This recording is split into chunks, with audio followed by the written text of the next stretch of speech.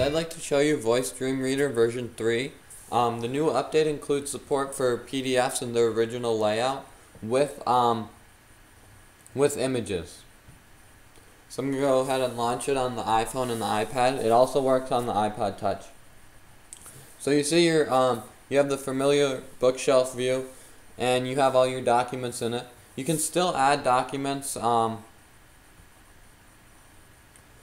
Google Drive, Dropbox, the web browser, the web browser is improved for easier loading into the app. Project Gutenberg, Bookshare, and some other sources.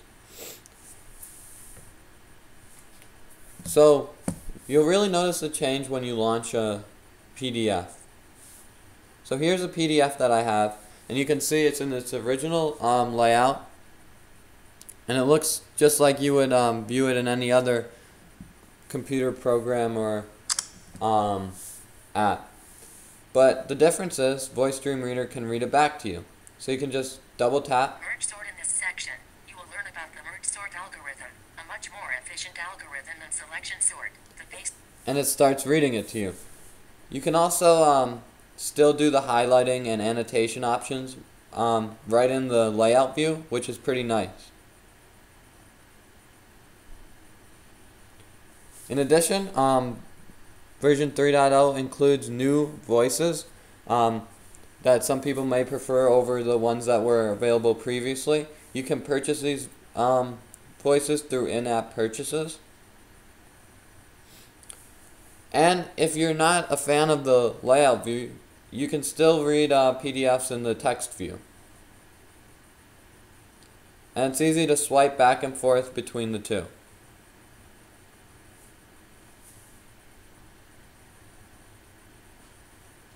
One thing I did notice is that with PDFs, this is a big PDF, it's almost 40 pages, and it's pretty crisp scan quality. But one thing I noticed with it is when I go from page to page, it takes a second extra to load it. You can see it kind of loading up. Now this isn't something that happens with all PDFs. If I go back and I go into this iPhone user guide, this scrolls perfectly. So it may be an issue with the PDF, or it may just be that type. I'm not sure why, but it's just something I noticed. Also, one thing that I would like to see added maybe is a thumbnail view. So when I'm scrolling through with the slider, I see a thumbnail of what pages I'm passing through. This would really make navigation easier, I think, because if there's like a big section header that you can easily pick out from a thumbnail, you can easily stop there and be on the right page.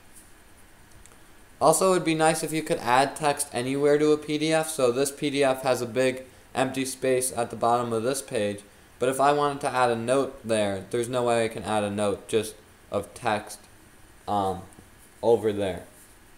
I have to go to some text and press on the text, and then press note to add a note.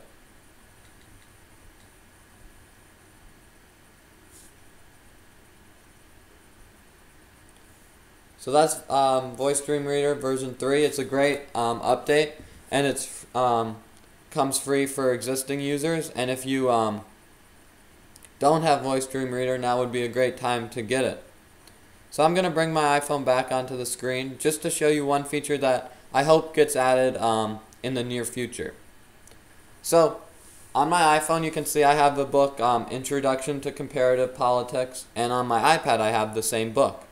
So one problem or inconvenience I've had over the past couple weeks is I'll be reading this book at school, and let's say I'll read and I'll get halfway through chapter 3 at school, and then I'll pause it and I'll come home, and at home I like to read on my iPad, so I'll go over to the iPad, go to comparative government, and I'll have to go back and I'll have to find chapter 3 again and where I was in the book. Same thing with highlighting. If I make a highlight on my iPad, it won't automatically appear on the iPhone, even if I have the same book on both devices. So I'd like to see a little bit of iCloud syncing with notes and with current page position, so that when I got home from school and started reading on my iPad, it would pick up from the right spot and have all my notes synced over. So that's just a feature that I think would be nice to see in a future upgrade.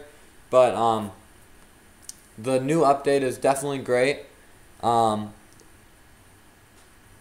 it's really great to be able to see all the images in a PDF, because without seeing the images and charts, you could have been missing something before. Now you don't have to worry about that. Also, right now, you can only view images in PDF files, but over time, they may add the ability to view images to Bookshare books and maybe other files as well.